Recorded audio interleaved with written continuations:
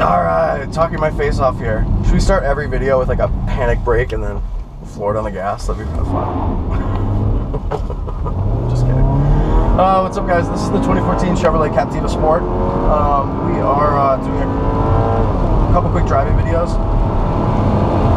You know, actually that's not bad. I did make some jabs about it being slow, and I think it is slower around corners somehow, or it feels it because of maybe torque steer or stability control intervention.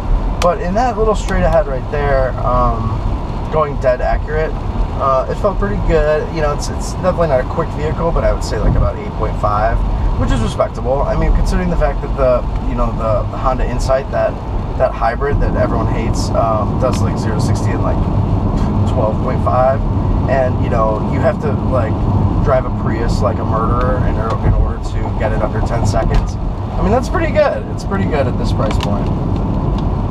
So we wanted to keep talking about sort of like the downsides of this car. So one thing I'm noticing right away is the Chevrolet badge is not the new badge, which is kind of like a little bit unusual because you know, they've been so they've worked really hard on that new badge. I mean, I know it just looks like the same Chevy badge, but I promise you, they've worked hard on it. Ooh, there's a burrito.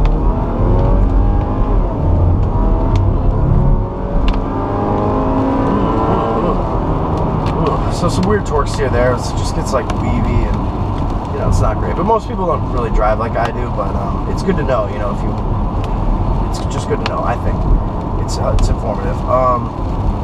So back to the badge. You know, it's still like the fat badge. I don't think that's the official term for like the pre-2012 or 2013 badge, but it's a lot fatter. The new one is really, really slim, and is not. This one is barely three-dimensional. I mean, it's sort of. I'm caressing it lovingly. But let's see what the horn's like. Sounds like a Dodge Stratus. So like this is the fat badge, which I definitely noticed outside as well. And get some lights. Need to work on my lighting. I'm trying to improve production values across the board. And lighting definitely falls in that category. Although I am not picking my nose as much as certain passengers of mine that have been on video lately. Which is good. This is like Mariah Carey's airport over here on the left. So it has the fat badge, which is weird because for continuity, most brands would like that would be like a really big priority, and it shows you that this car really is on the back burner, and that, you know, but for fleet customers, who cares if that means that you can get two Captiva Sports for the price of one Equinox. You know, that might not be a bad trade-off. Particularly because for the vast majority of people who aren't real like car people, this just feels like a brand new car.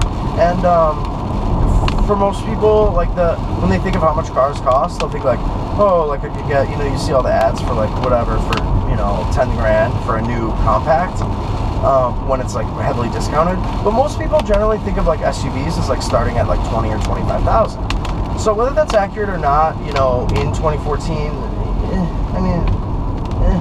But I mean, when your friends get in, there's more room, there's more ground clearance for bad weather, there's that folding back seat. I mean, there are serious benefits to having a small crossover, and very few trade-offs, honestly, versus like a compact. So, but there are definitely downsides in here. I think the thing that I really dislike the most, besides the things that I keep mentioning, like the seats, the gauges and the chrome shrouds from the Pontiac Vibe. Yeah, the thing that I like least about this car is that it's kind of confused about who it is. You know, it doesn't really have great market positioning because there is no retail branding for this car. So it's sort of like on its own. So that's kind of a downside because, so let's say like two of your girlfriends get in the car. They're like, oh my god, you got this new one. And they're like, yeah, it's the Captiva Sport, girl. I was at a bar last night. It was Charlotte, North Carolina girls rugby night. Those girls got wild. First off, they got wild. They were wild, and I came back with a crazy wild twang. But so let's say 2 of 5 girls, or so let's say you're driving your car, you have 4 passengers. 2 girls get in, they're like, oh my god, this is a new car, this is nice, it's got leather, it's got a moonroof, it's got, you know, entertainment, before I say that. Okay, so it's got a hard line for just a 3.5mm audio jack. It doesn't have a USB yet, but it does have MyLink, which lets you do like a lot of voice controlled stuff. You know, it's got Bluetooth, it's got OnStar, it's got a lot of stuff. So those girls are gonna be like, wow, you know, this is a pretty nice car. But you know, but one of the girls is gonna be like, what is a Captiva Sport? I've never even heard of this. You know, like, what, do they have cool ads, or like, how did you even find this car? And that sort of leads you down a road of like, well, you know, it's typically a fleet car that blah blah blah. And then let's say the fourth passenger is just a control. You know, she doesn't give a shit. She's already passed out. If she's on the Charlotte, North Carolina girls rugby team. So whatever. So it lacks sort of like retail positioning, and people will be confused when they see it because a lot of people like to see ads for the car that they're buying. It's kind of silly, but they like to know that other people know that it's a new car. I mean, like, people's motivations for actually pulling the trigger on a car purchase are very diverse. But the Captiva definitely comes up with, like, you know, negative points in that regard. But it does, you know. But if I were, as someone who likes to drive a car fast and hard, no matter what kind of car it is, this car's pretty good. It's pretty good. The steering is great. It's got, you know, it has conventional controls for the automatic, which it would be a definite priority for me, 100%. And it feels confident on the road. It's got, you know, it's a car that you don't have to pay attention to drive, period. You don't have to pay attention. Whereas with a lot of the electronic steering cars, if you're on like these crazy, you know, backwoods country roads like I am, which, by the way, there are crosses everywhere. There's a cross like every 50 feet up and down these roads. Because they have these, well, not exactly right here, but on the roads we've been on, because they have these huge angel oak trees that, you know, they're like 10 feet wide and they're right in the road. And nobody wants to cut them down, but it's also really, really dangerous, like at night, because these roads, you know, they're obviously not lit. This is like a rural country road, and it's just dangerous. I promise you. I mean, I can't even like for an urban person like me who can like eat and, you know, do all this stuff while I'm driving. It's dangerous. I can't even text. I can't even check my email when I'm on these roads because I don't know them well enough. And every once in a while, there's just a crazy curve that comes out of nowhere.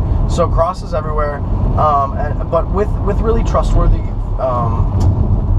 input settings like this Captiva Sport does have. It's easier to drive those types of roads because you aren't always second guessing what the electronics of the car are doing. You're just sort of focused on, you know, let's say your top 3 tasks, which for me include, like, you know, driving on this road, talking to you guys, trying to talk about the Captiva Sport, and I don't know what my 3rd task is, but those are my tasks. So I need to focus on those things, and I don't really need to concentrate on the electronic steering.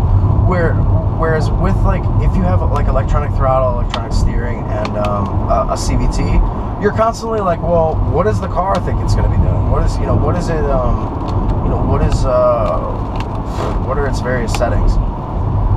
So that's irritating. That's too many variables. You know, you can't do it all. So that's good. So I would recommend this Captiva Sport because I think it has really good handling. It has these great inputs, and it has that high-speed stability, which comes, you know, standard for all cars developed in Europe. I mean, it's just how it goes. I mean, they basically are able to, you know, even on the autobahns, like, everybody will tell you, like, oh, you know, like you can drive as fast as you can. It's not really, I mean, of course you can, like, on certain times of day, like on any highway. But that's not really the case. I mean, generally you're cruising, like, the cruising pace, like, whereas here it's like 80 miles an hour, you know, is like a regular cruising pace nationwide, interstate highways. You know, in France, that's going to be like 85 or maybe 90. And in Germany, like, on a good day, that's going to be like 120. You're just going 120. And you're focused, and you're obviously paying attention, but it's not exponentially more difficult than cruising at 80 miles an hour. But it is a lot more demanding on the vehicles, I should say. It's, you know, there are a lot of cars at that speed that haven't really been tested at those speeds. And I hate to call out Japanese automakers because it's really everybody except the Germans. You know, my only example is, like, you know, the fastest I'd ever driven when I was like a teenager was on these crazy roads in Michigan in my Infiniti GT.